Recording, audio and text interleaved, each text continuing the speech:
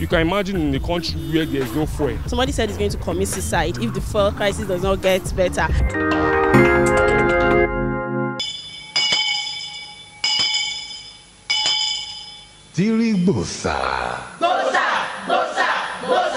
Nigeria, one of Africa's most populous nations, with crude oil as its major resource. Since the country's independence in 1960, there has been a major crisis that has refused to go away. You're wondering what that is? Find out more on the streets as we take a ride on the Go.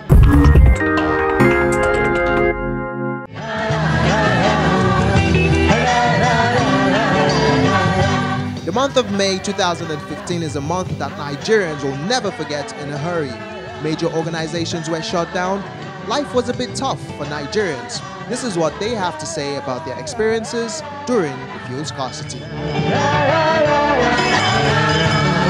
Fuel scarcity. It's really affecting us very badly. It has not been easy for the past few days now. This morning I was embarrassed with the situation in Nigeria. You can imagine in a country where there is no fuel. How are you able to carry out your day-to-day activities? I found it difficult to get to work today.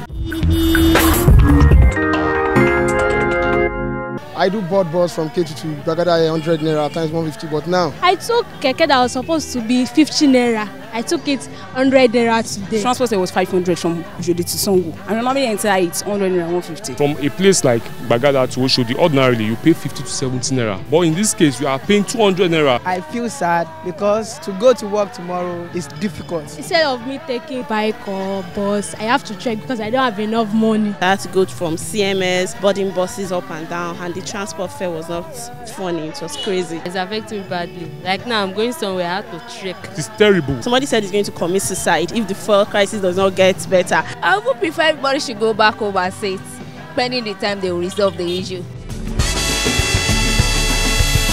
If my eyes no deceive me, and not true be the things my ears they hear. May 6, 2015 was the meeting date between the federal government of the Goodluck-led administration and the oil workers of Nigeria, which many believed would have been the solution to the crisis, but the situation became worse after the meeting.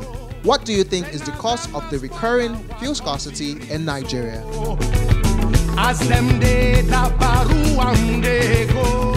I heard maybe NNPC or suppliers, but I can't really say the main thing that is the problem about the fuel scarcity. I heard that the government are owing the truck drivers their salary. They try to strike. The marketers who are saying the government is owing them have also extorted us. And what they are insisting is that if they do not pay their money, they won't move truck. Whatever the government might be owing them, they've gotten much more than that from the generality of the people.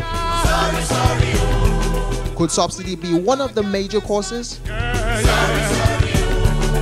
This cushion of subsidy on subsidy, it has been removed a long time ago. There we have issues that past administrations have this issue. But still, the same Nigerians spoke against it. It's not on this present administration. Subsidy has been a long way through our lives since the independent days. And now we are coming back to it and saying we need to remove it, which is totally out of it. The only solution is to leave the monoculture economy to a diversified source of revenue. That is the only way.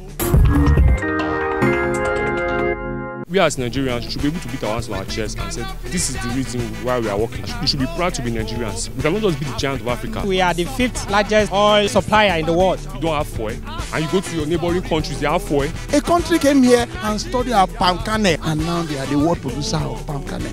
Why we have this in abundance?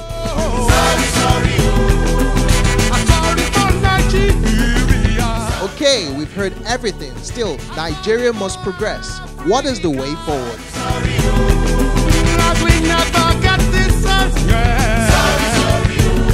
My advice is, Nigerians, please, just endure the moment. Whatever is the issue, they should just settle it. But I just want us to have hope because we are Nigerians and our enduring spirit is very high.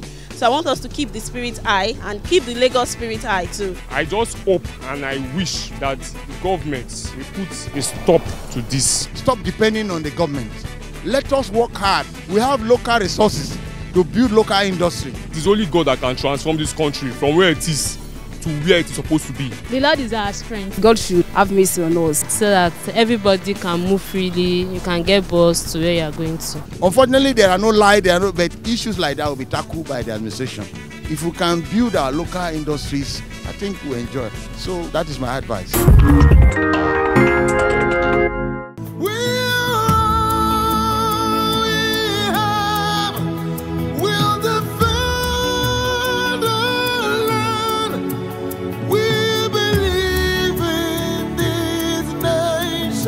We are also looking forward to a new government. The handover ceremony may have come and gone.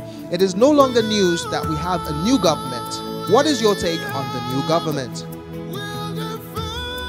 I believe in the incoming administration. The new government will be able to find a solution to the situation in the country. We are a new government that he should give us the best that we need, especially this energy sector. I know who Buhari is. He's a disciplinarian to the core.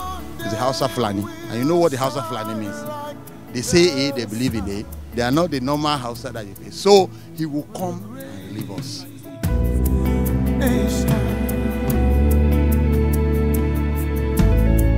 It's ironical that we produce crude oil in our country but lack the same product we produce. Now that we have a new government in place, let's hope and pray things will fall in place. And that's so much we can take on the go. Do remember to keep tabs on www.viewschannel.com, at Views and Tunes on Twitter, Views and Tunes on Facebook, and Views and Tunes on Instagram. Let's do this again next time. Thanks for being there, and bye-bye for now.